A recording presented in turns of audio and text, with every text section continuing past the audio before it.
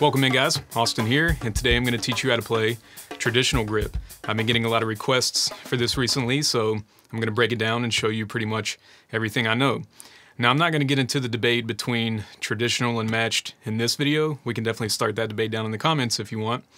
But instead, I really just want to focus on traditional technique itself and show you how to get into it if you're serious about learning it. Now, before we get into the actual grip itself, the first thing you need to address is your snare drum positioning, because it's going to be dramatically different than what you're going to do with match grip.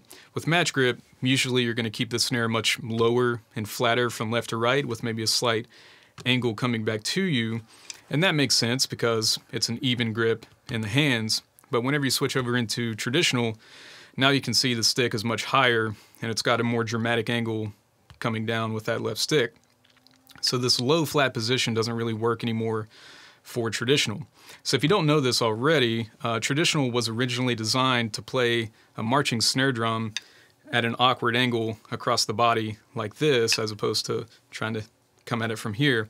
They just started switching it around to play it like this. So I think it makes sense to try to recreate that a little bit with your snare drum. So what I would recommend doing is actually bringing the snare drum up a lot higher than you normally would and trying to angle it down and away from you just a little bit. And a good height to shoot for is right around your waistline. So if you take your stick and put it on your waistband there, that's a pretty good height to shoot for. And we're trying to find an angle that matches this natural angle of the stick. So I'm going to go ahead and bring this snare drum up here. Right now it's set for matched, but I'm going to bring it up and try to dial it in for traditional grip. All right, you can see the snare drum is much higher now, so it's right around my waistline. That's a pretty good height to shoot for. And what you're trying to find is that optimal height where you can hit rim shots without your hands hitting your legs, okay? Now, in terms of the angle, what I like to do is loosen up the snare drum stand, and I highly recommend you get a snare drum stand that has a ball head on it like this. You can go in any direction. I hate the ones that have fixed steps in a certain direction. Those drive me insane. So if you can get a ball head snare drum stand, that's going to make it a lot easier. So what I recommend you do is just sit upright in a nice natural position, bring your left hand up, and then you just want to try to find the angle that matches that stick. And you don't have to go super dramatic with it, but you just want it to go kind of down and away from you at the same angle as your left stick. So for me, that's right around there. So that feels pretty good to me. So I just go ahead and lock that in there. And you'll probably need to move it back to center it up a little bit. But that feels pretty good. So now, when you do this, you don't have to drop your left shoulder so much to hit rim shots. I prefer to keep everything upright and neutral and then just change the angle of the drums so I can stay upright like this. All right, now that you have the snare drum positioning dialed in, we can go ahead and get into the actual grip itself. So you just want to start by sitting upright in a nice neutral position.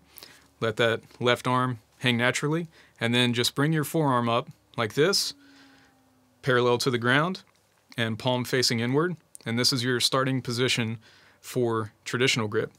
With the stick, you want to find the balance point, which is usually right around this position. On these Vic Firth sticks, it's usually right around that flag point, but you're trying to find the optimal position where the stick wants to bounce back naturally. If you go back too far, it's just going to die on you, and if you go up too high, it's not going to have enough weight in the front to come back down. So you want to experiment to find that optimal point, but for me, it's right around that flag point there. So you just want to start right here, take your balance point, and you want to put it right in this webbing between the thumb and the rest of the hand. Put it deep in there and then just squeeze between the thumb and the rest of the hand. And make sure that the stick is in the center of the head here. And this is your starting position. So you want to get control from here. And what I recommend doing is just making full strokes by rotating the forearm like this. This is the main difference between match grip and traditional. With matched, the movement is like this from the wrist, and with traditional, it's a forearm rotation like this. So if we start from here, we can just do full strokes, thumb only, rotating the forearm. and you want to get a full rebound coming back, you just want to get control over this movement. Make sure the stick isn't sliding around or doing anything weird. Okay? So once you get control over this, then you can move into thumb only strokes. So now, instead of rotating the forearm, I'm going to keep this pretty stationary, and I'm just going to be using the thumb to bounce the stick. And that looks like this.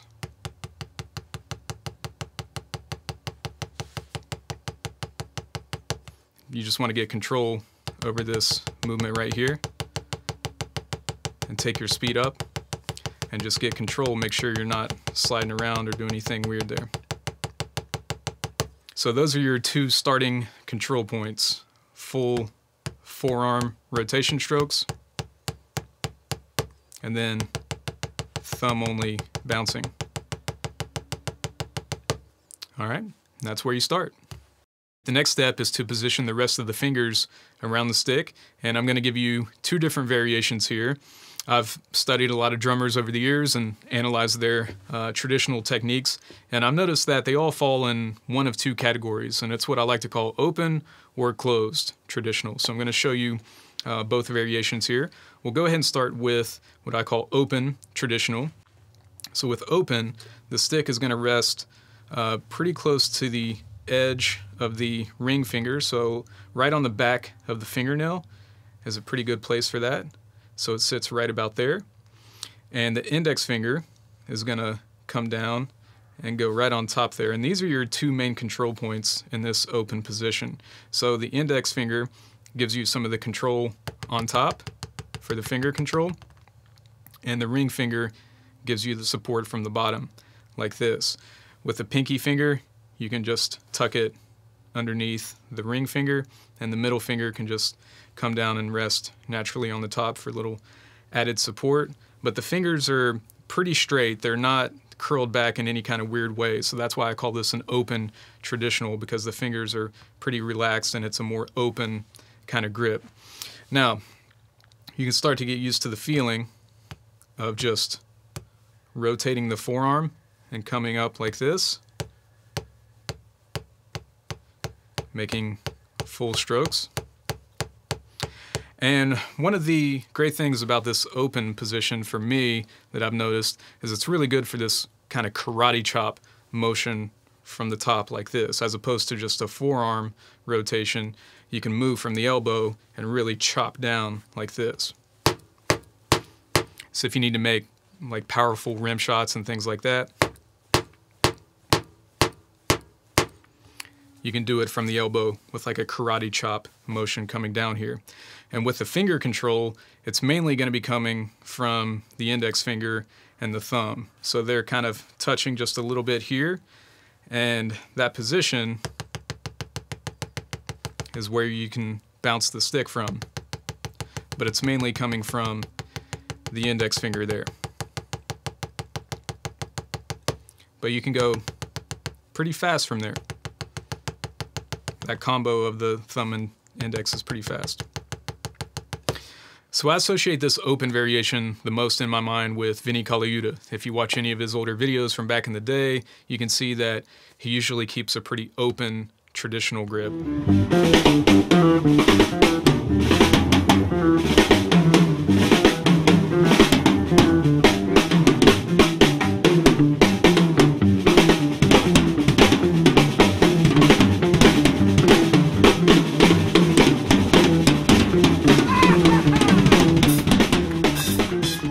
So the other variation is what I like to call a closed traditional grip. So now, if we start in this open position, we can curl all the fingers back a little bit like this, and now the stick is much deeper into the fingers, and this is what I like to call a closed traditional. So now the stick is resting in between these two joints on the ring finger as opposed to up here. So now it's further down there, and the two fingers can come around on top here, and that's really the main advantage of this position, is you get that finger control on top with those two fingers. So this is a popular variation as well. A lot of great guys use this. And this one, I feel like it's more of a forearm rotation position as opposed to a karate chop. I don't really karate chop when I'm in this position. I usually go open for that. But this one definitely gives you more control with those fingers on top. So it's really a matter of what feels right to you. With this one, I associate it most with Virgil Donati. If you watch his videos, he plays a pretty closed traditional grip where the fingers are much more curled back, the two fingers are on top, and it's deeper into the hands here.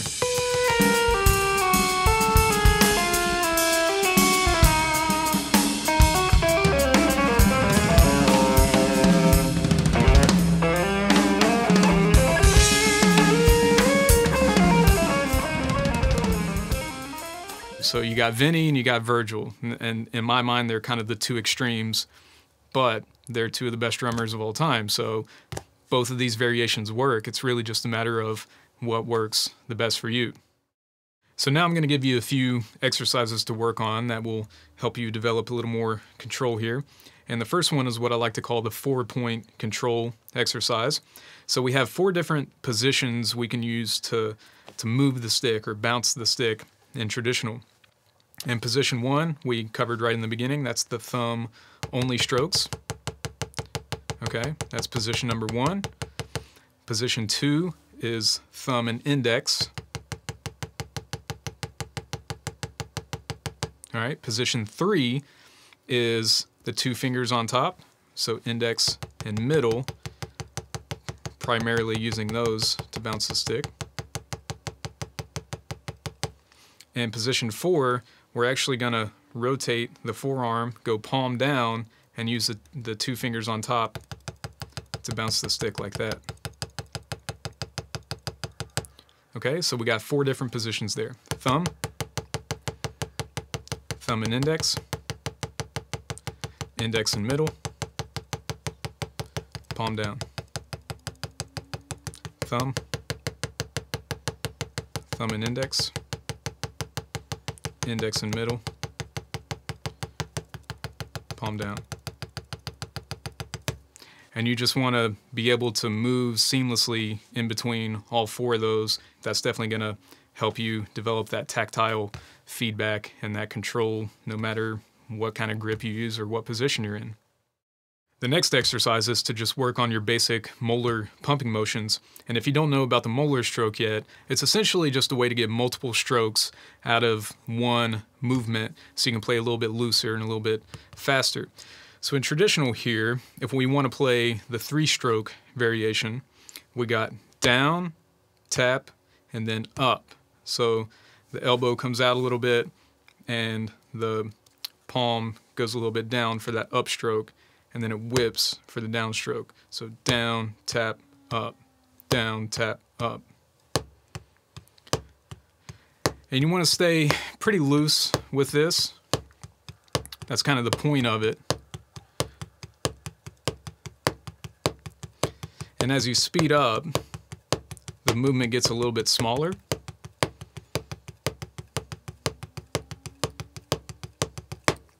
And it's mainly just coming from here. That's where you're controlling it from.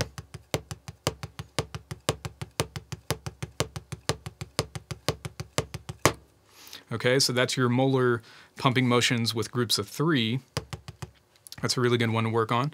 And you can also just do groups of 2 if you wanted to. So down, up, down, up, down, up.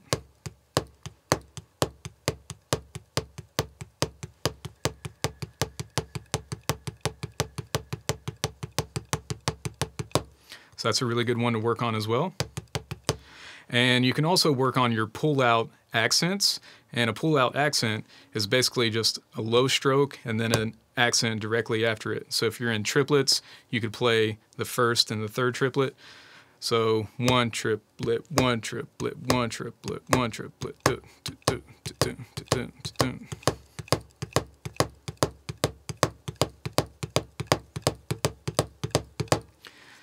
That's one of the, advantages of playing these molar strokes is being able to whip out those pull-out accents. And that's what it looks like in traditional grip.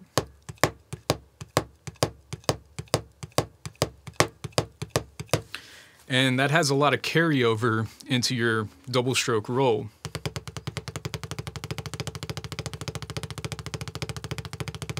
So instead of accenting the first note and letting the second note bounce out, which is what a lot of people do, like that, now you can kind of invert that a little bit if you can develop these molar strokes. So now your double strokes can have a little more presence on that second stroke to make it sound a little bit more even. And you can do groups of 3, so 1, 2, 3, 1, 2, 3.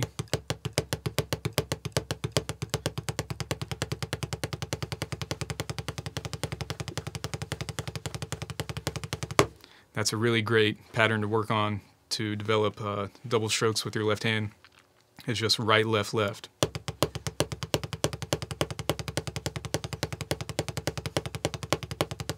And you want to make sure it's not like that. You want them low and even.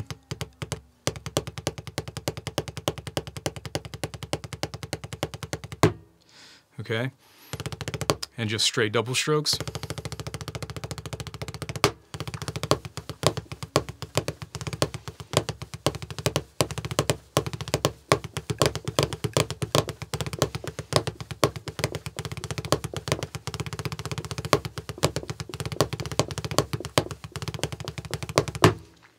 All right, guys, I hope that sheds a little more light on traditional grip for you and gives you some new ways to think about it and some new exercises to help you develop a little more control with it.